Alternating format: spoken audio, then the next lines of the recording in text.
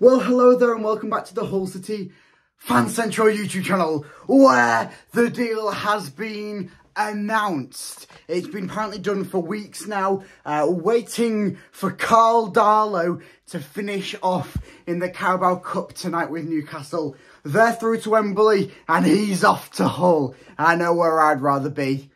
Probably both them places. But Karl Darlow is officially a Hull City player for the rest of the season on loan from Newcastle. It's a brilliant deal, isn't it? Baxter apparently is recovering well from his injury.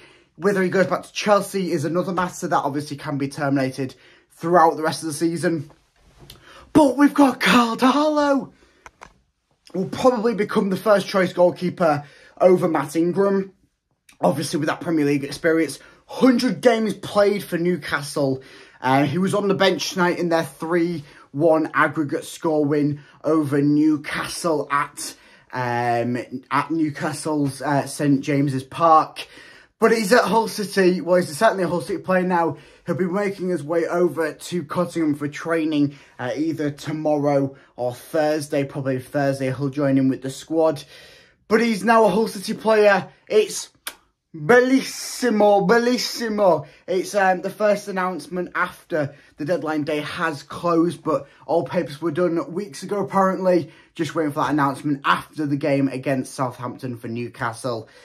Possibly some more transfers coming out tonight. We'll stay attention to that as some of the rumours and some of the players who've been arriving in East Yorkshire has been imminent and they're just not announced yet.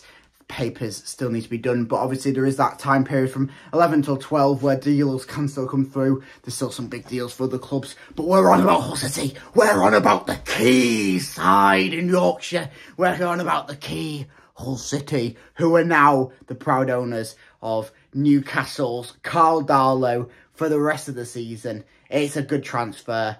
It's a brilliant transfer. Another expertise goalkeeper at Hull City's fingertips. Make sure you like and subscribe as there's plenty more videos that'll be coming out, whether that's tonight, tomorrow, in 5 years from time. There probably will be videos 5 years from time, but there's loads of videos coming up within the next week, so make sure you like and subscribe so you don't miss any of them. But I'll see you in the next one, as this is the Thunder.